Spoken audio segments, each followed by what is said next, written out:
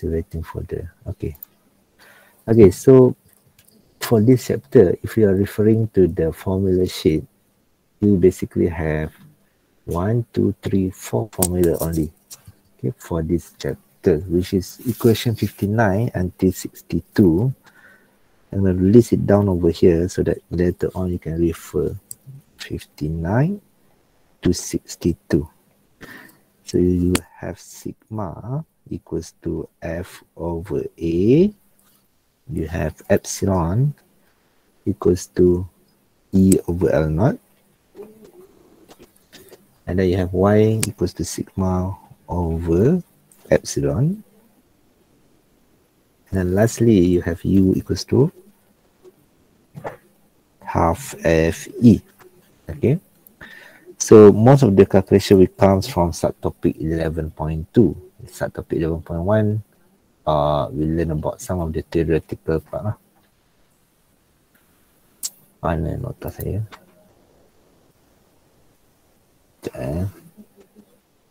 Okay. So for subtopic 11.1, you need to be able to distinguish between stress and strain. So you need to be able to know what is stress and what is strain.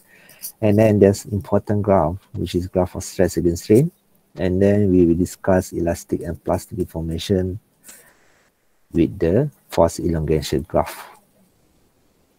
Okay, so stress is basically a ratio of force per unit area. So stress, we use a symbol of sigma, ni panggil dia sigma, equals to force per unit area. This is a ratio. So if you want to go into details, the force need to be perpendicular to the cross-sectional area. So if I want to draw, let's say this is my object over here. It's a cylindrical rod.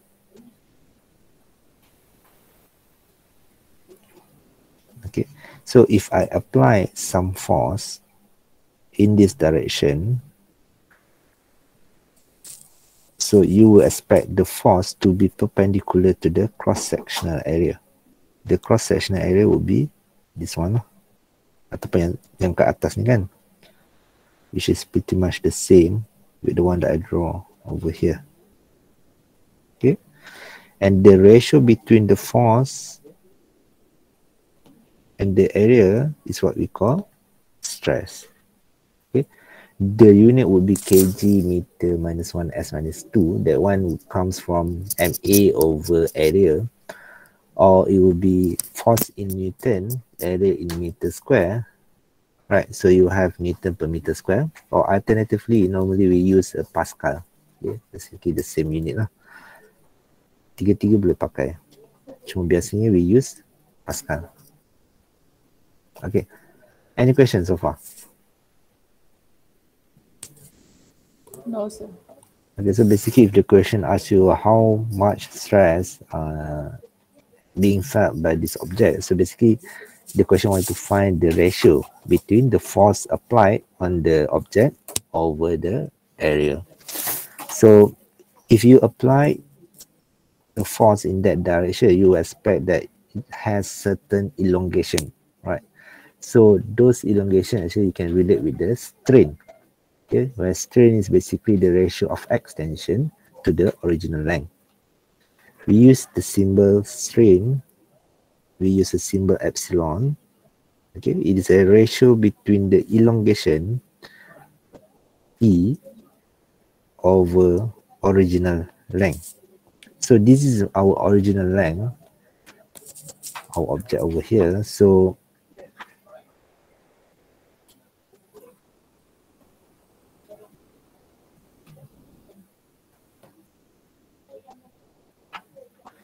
the original length, we call this one as L naught. Okay, so if you apply some force in that direction, maybe this object will be stretched a little bit. Okay, so how much it is being stretched, that one depends on the strength of the material. Lagi kuat, lagi sikit lah. So this extension sometimes also we call as elongation. We use the symbol E. Okay, so this would be the new length, and then if you minus with the L naught there, so you expect to have the elongation. Saya padang yang bawah tu. Okay, so I can rewrite this equation extension. So extension ni kalau saya nak tukar dalam bentuk L, saya tulis apa? Apa tolak apa? L besar, L tolak L naught. Okay, good. L minus L naught. Right. So you have a unit of meter dekat extension ni, and then you have a unit of meter over there. So the unit for strain, what is the unit for strain that you expect? Kamu rasa apa unit strain tu? There's no unit. Yes, there's no unit. First of all, because it is basically a ratio, so ratio tak ada unit lah, and then plus that you have meter per meter, so that one cancel out. Okay, so it's a bit different compared to the stress just now lah, walaupun this still ratio, tapi dia basically a different unit lah.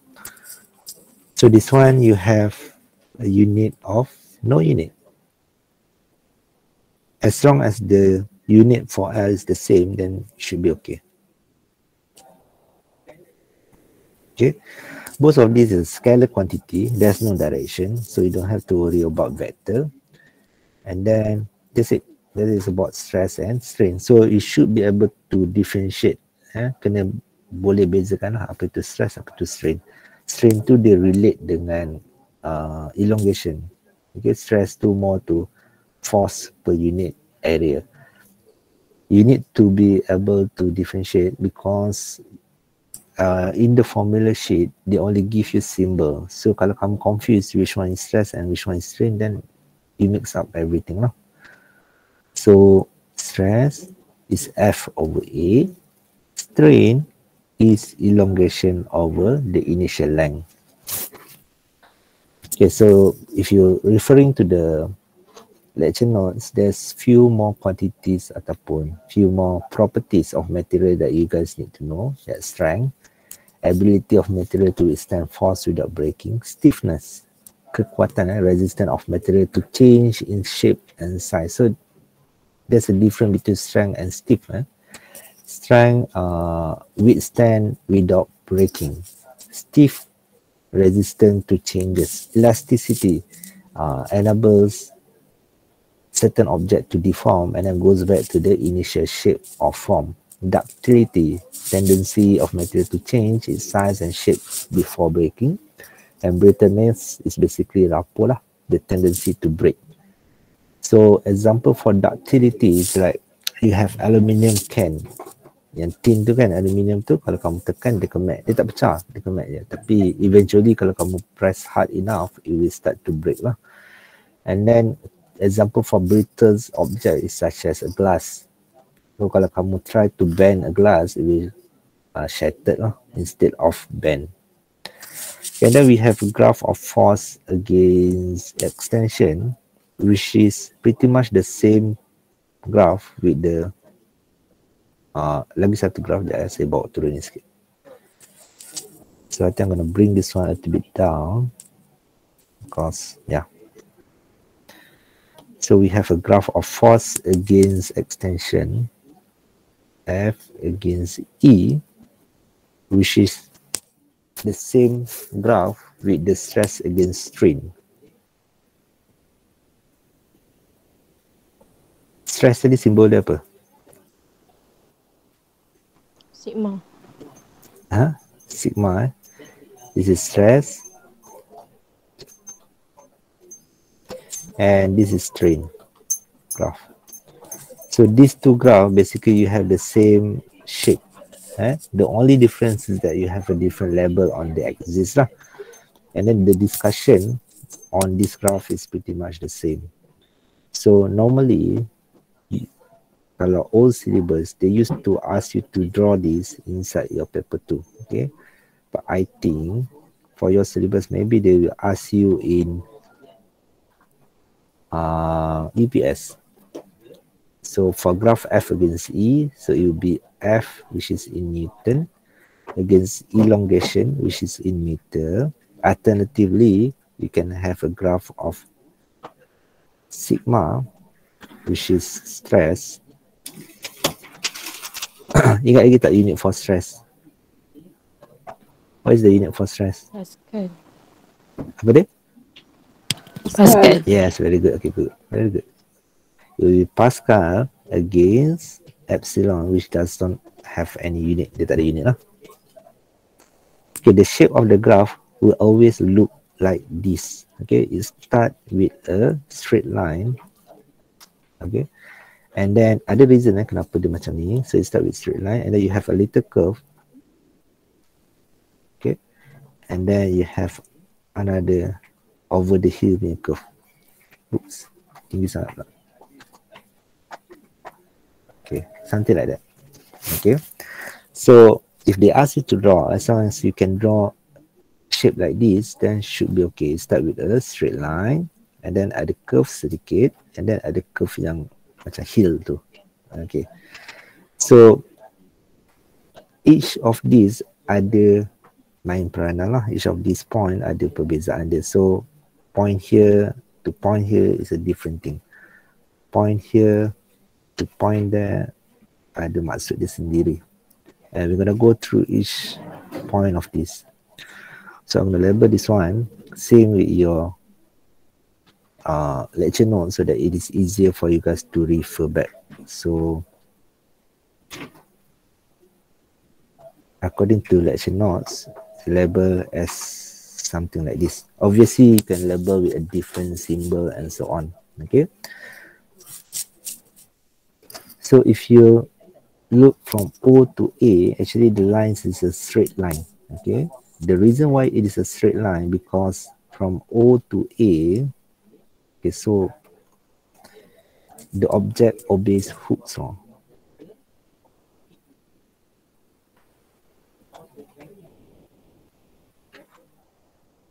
Okay, the way that you want to see this graph is that it is actually force against extension ataupun stress against strain. So maybe I can copy down the diagram over here.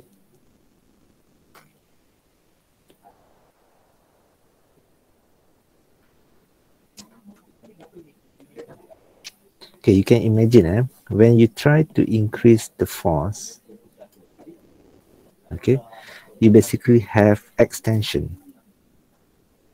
Okay, so if it obeys Hooke's law, example, let's say we are discussing about Hooke's law paling obviously spring lah.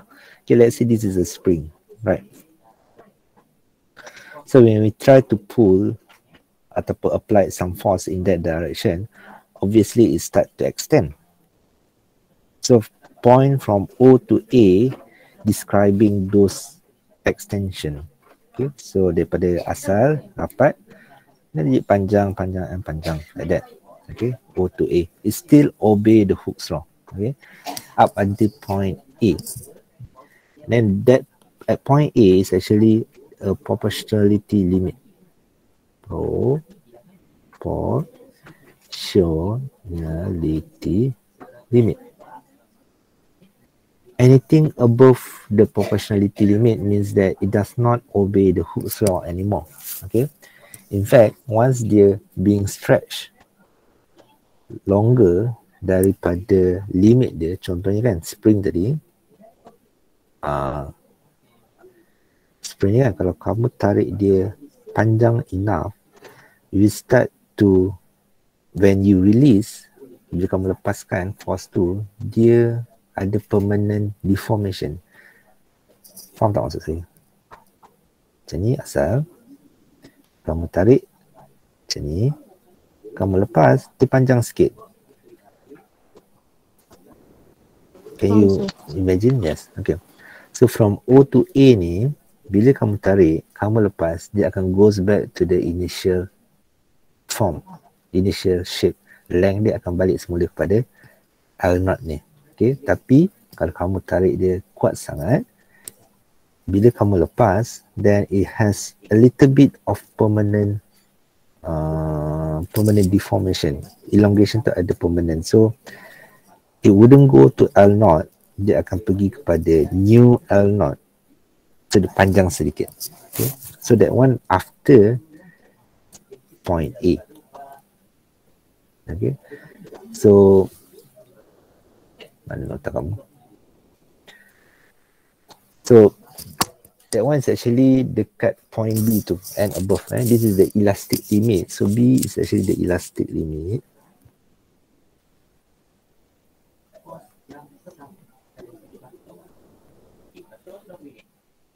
So you expect from point B to point C, even though it will try to goes back to the initial shape or length, but you still have that permanent deformation, right? It permanently stretched and will never regain its original shape or length. Okay.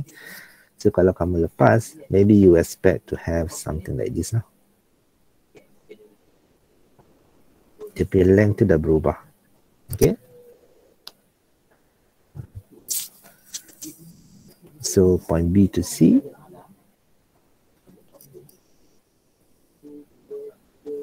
Ada permanent stretch.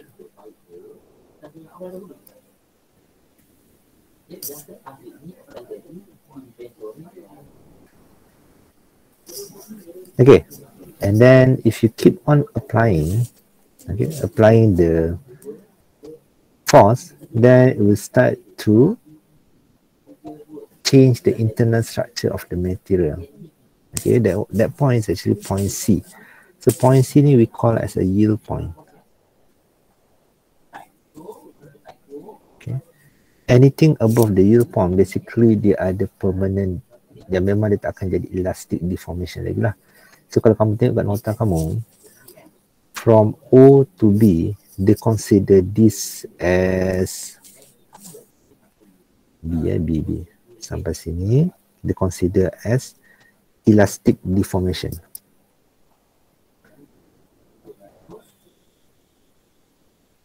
Elastic macam spring lah. Kamu tarik, dia goes back to the initial shape. Dia ada nak balik semula kepada benda asal. Tapi after you pass the yield point, kalau force kamu tu kuat sangat, dia jadi plastic deformation.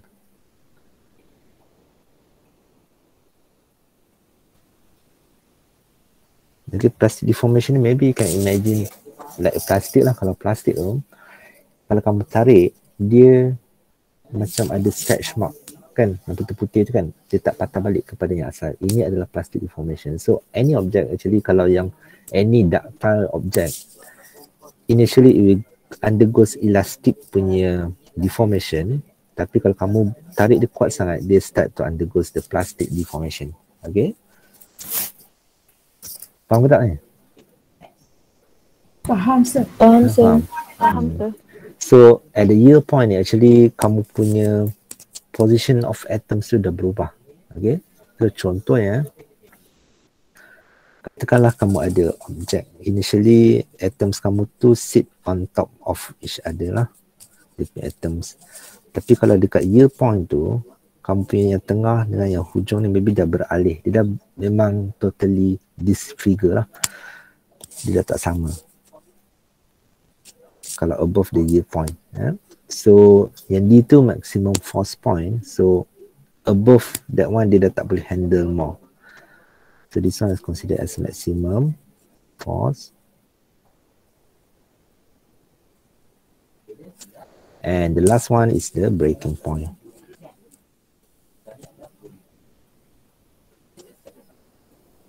Okay, contoh katakan kamu bayangkan ni sebagai balloon tau. So dekat point C tu, if you stretch the balloon hard enough, kalau asalnya dia akan balik semula ke asal kan, elastic. Tapi kalau balloon tu kamu stretch dia hard enough, you start to see the stretch mark. Macam ada putih-putih dekat balloon tu kan. And those stretch mark dia permanent. So this period, this part is you basically increase the stretch tu lah. Stretch mark tu makin lama makin bertambah. At point D is the maximum force that the object can sustain. Okay, lepas tu kalau kamu nak koyakkan dia jadi senang sedikit kalau kamu perasan lah. Bila kamu nak C ke D ni, kamu kena apply force yang banyak sampai maximum force. And then after point D tu dia macam tarik, dia macam dah tak menarik balik semula. Macam senang lah nak koyak. Lepas tu dekat E tu dia break. Okay. So you can imagine any object that basically undergoes elastic and plastic, okay, for this graph. So it's up to you guys lah nak bayangkan apa. Okay, ada soalan so far?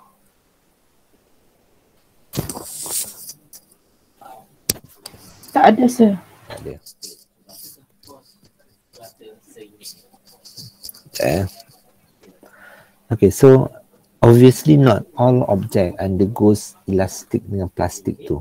Okay, ada certain object dia tak undergoes pun plastic deformation. Okay, and yang objek yang tak obey Hooke's law kita tak ada dalam syllabus lah. So ada certain objek yang ada dalam syllabus kamu, dia only undergoes the elastic deformation. Okay, kalau dia elastic deformation dia sampai sini and then dia breaks, itu maksudnya objek tu adalah brittle. So if you have a brittle object, you only have this part of the deformation. Contohnya gelas lah. Jadi saya cukup tunjuk.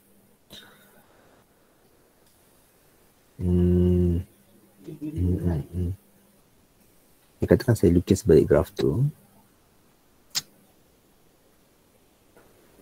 So apa guna graf ni? Graf ni sebenarnya nak menunjukkan sama ada objek tu kuat ke tak kuat, boleh lentur ke tak boleh lentur. So those kind of thing can be translate from the graph itself. Okay, so katakanlah kamu ada graph with a high gradient like that. So yang ni yang obey Hooke's law, satu tu tinggi, satu tu tak tinggi macam ni kan.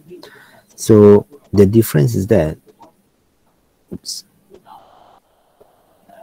bentuk tu masih sama kat sini macam ni. Ayo,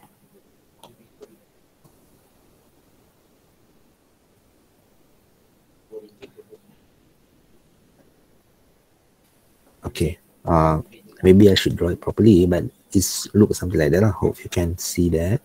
So let's say I label this one as Fn against elongation. The F against E kan, which is in meter. Okay, so what does this two graph tells you is that graph yang blue color dengan green color, kalau ikut pandangan kamu, mana yang lagi kuat, mana lagi stiff, mana lagi harder, ataupun mana yang boleh resist more force before it undergoes any changes. Kamu rasa biru ke hijau yang kuat? Biru.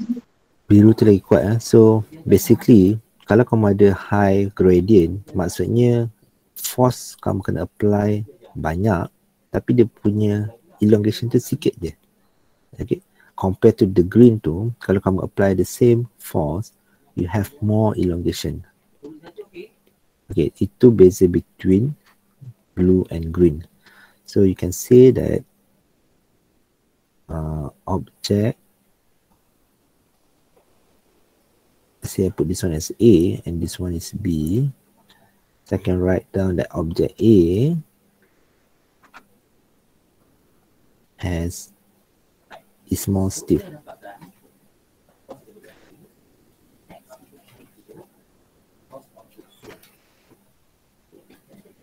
Then object B. Okay. Kalau saya cakap pasal strength, saya kena cakap dia break. Okay, in fact dia lagi kuat lah sebab dia break kat sini. Ini dia break kat bawah. So you can say that this one is more stiff ataupun more strength. Okay, lagi kuat ataupun lagi keras. Itu beza dia kalau bahasa Melayu lah. And then you have brittle object, like I told you before. So brittle object maybe it sits somewhere over here. So dia ada straight line je. And then dia terus break. So this one indicates that object is brittle.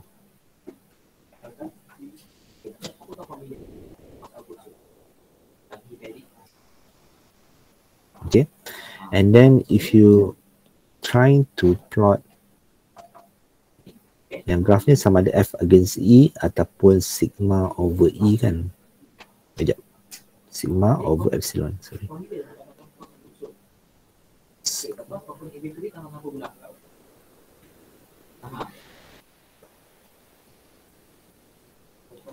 Okay, kalau kamu tengok ini sebagai graph of sigma against epsilon, so that means dia punya gradient ni, M dia sama dengan delta Y over delta X, betul tak? So delta Y dia actually adalah sigma, delta X dia adalah epsilon. So the gradient here actually represent a ratio between sigma and extension tadi, elongation. Strain, sorry. Yo.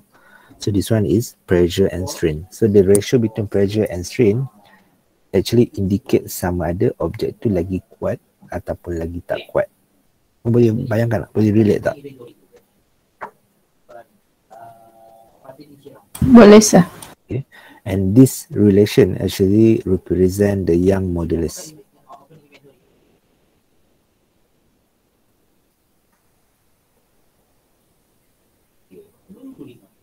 Okay.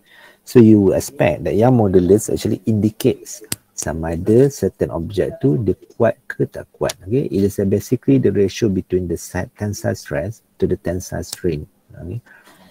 If the proportional limit has not been exceeded. So kita hanya discuss pasal ni, and dia discuss sama ada ratio between this one and this one besar ke kecil. Kalau lagi besar, dia lagi stiff. Okay. Lagi stiff, and then dia punya cerun dia lagi steep. So they maybe tanya graf-graf macam ni dekat dalam UPS kamu. So you need to be able to understand lah. So I can say that another point from here is that my Young modulus for A is bigger than my Young modulus than B, simply by looking at the gradient of the graph. Okay, so the Young modulus actually depends on the material. Dia bergantung pada material lah. Different material ada different value. Aluminium ada satu value, steel ada satu value, nickel ada satu value. Contohnya, let's say B is nickel, then A contohnya adalah steel. Dia ada satu value je. And different shapes sentiasa macam ni lah. It depends on the type of the material. So the unit for this one will be Pascal as well, because stress tu yang atas ni kan dah unit Pascal, yang bawah ni tak ada unit, so it will be Pascal lah. You left with Pascal. So basically SI unit generally for this chapter kita pakai Pascal. Senang nak ingat, senang nak tulis. Again, this is a scalar quantity, dia tak ada vector. And then if I want to write more into this, let's say I want to ganti values of sigma dengan epsilon tu. Sigma tu adalah stress, which is F over A. Okay. And yang epsilon tu sebenarnya adalah elongation E over L0. L0 tu sebut naik atas, so you left with this one. Okay. Alternatively, you can write the formula to something like this. This is the given formula in the formula sheet. And this one you can deduce straight away lah, tak ada masalah pun. Biasanya maklumat yang diberi something like this. So most likely you will be using this formula ya. Kalau kamu nak derive, tak susah pun, senang je. Okay, and then at the same time, sometimes you might have to find the relation between the Hooke's law. Okay, katakanlah dia suruh cari, dia jarang tanya tapi katakanlah dia suruh cari. So, relation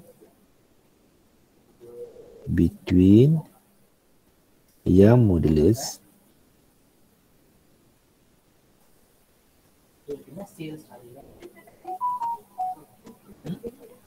and Hooke's law, ataupun biasanya Hooke's constant lah. Hooke's law tu datang daripada force. Okay, so force is equals to KE, because kita cakap pasal benda yang straight line ni kan. So yang straight line ni, kalau kamu ingat lagi kat atas, we discuss that the straight line represent the one that obeys the Hooke's law, and Hooke's law is F equals to KE, so always obey KE lah. So L0 over AE, so I can cancel out the E easily. So in terms of K, then it will have Y yang modulus multiply with A divided by L naught.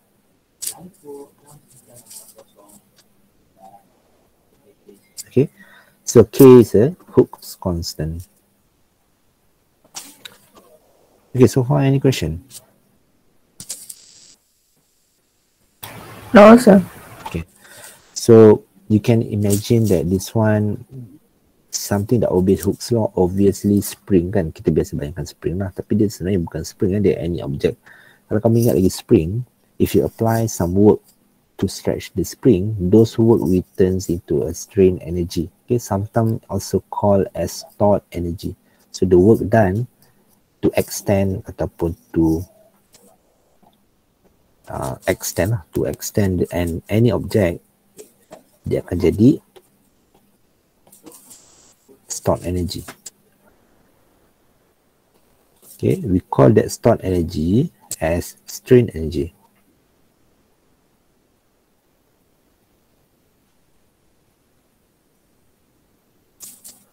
Okay, so the work done to extend object, okay, it turns into stored energy. Okay, you expect that kalau objek tu boleh adalah elastic punya material, then all the work done tu akan fully jadi stored energy, and when you release, dia akan back to the energy yang asalnya balik tadi. Contohnya kalau macam kamu main pistol mainan tu kan, kamu tarik spring dia, and then bila kamu tembak, dia jadi balik kinetic energy. So potential dan kinetic tu dia memang fully converted lah, dia tak ada loss of energy pun. Okay, so the stored energy here is what we call the strain energy. Okay, if let's say if I want to plot graph of force against extension, kalau kamu ingat lah, ini graph ni sebenarnya datang daripada Hooke's law, which is chapter 4 lah. F and against extension E. So if you pull the spring, obviously it undergoes extension. Okay, so the work done is the force being used, and the area over here is basically the work done. Okay, the work done is equals to energy stored, ataupun kita panggil dia sebagai energy strain. We call this one as strain energy lah.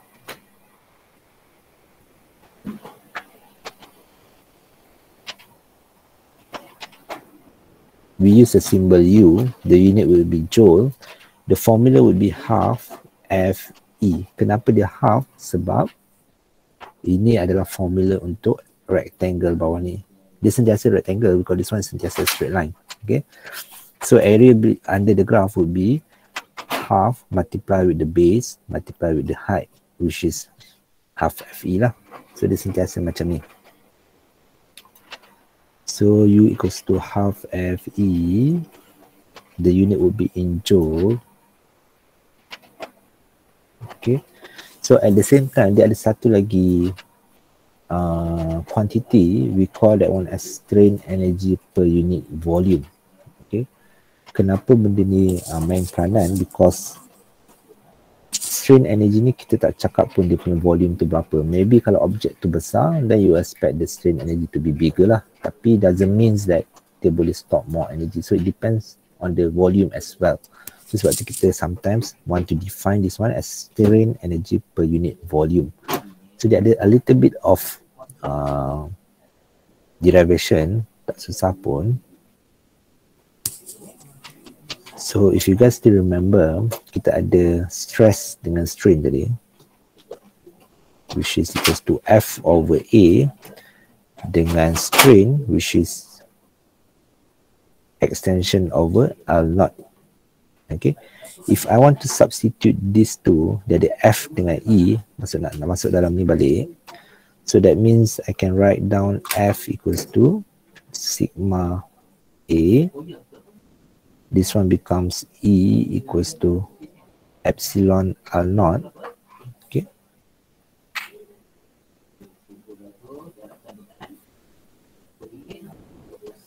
Tak mahu lah. So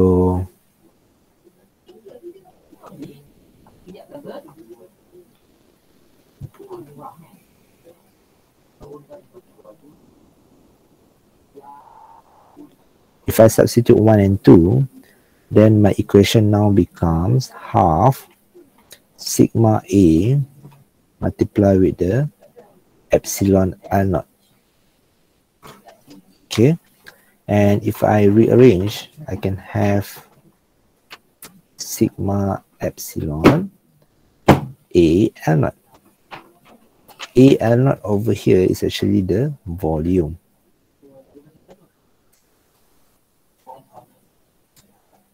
Okay, contoh kalau saya ada rod tadi, A would be my cross-sectional area, like this.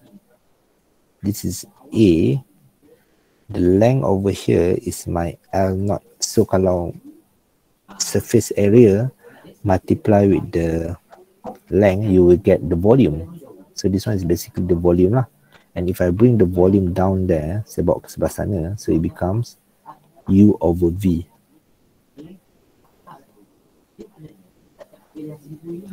So this one is what we call strain energy per unit volume.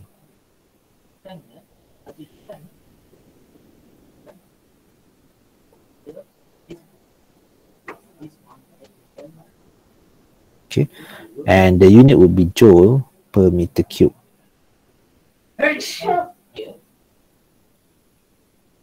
You have to be careful lah. It depends on the question. Soalan dia tanya nak strain energy ke strain energy per unit volume.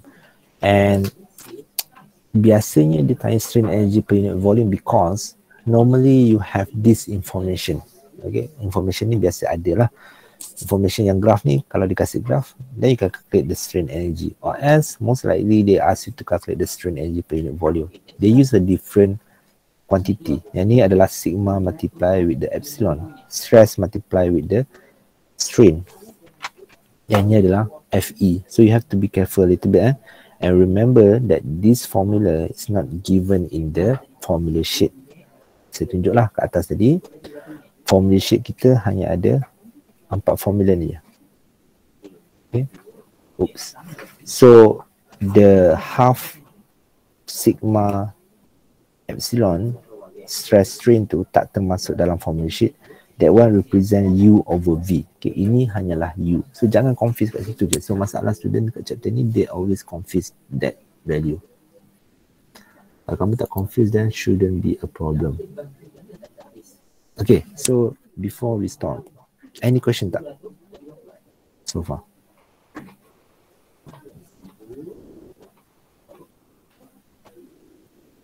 No, sir. Tak ada. Okay, I just want to compare between, I just want to do comparison between elastic deformation and plastic deformation. So elastic, what is the difference between these two? Elastic deformation, it obeys Hooke's law. Dia yang straight line tu.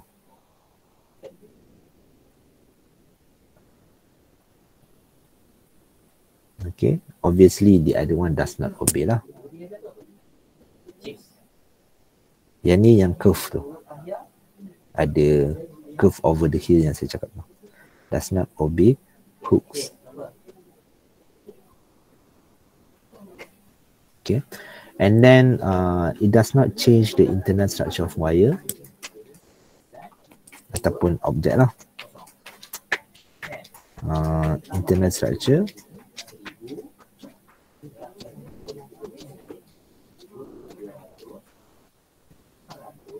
maintain.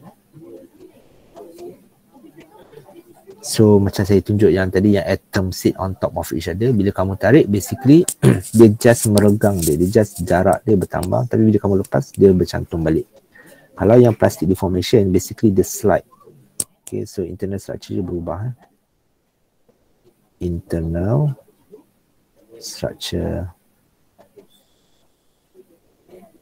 changes. Okay, this is point number 2 lah. Point number 3 is that the energy stored during excessive deformation is fully recovered. So strain, energy fully recovered bila dia being released. Okay. On the other hand, plastic deformation ni bila kamu lepas, energy tu dah jadi heat.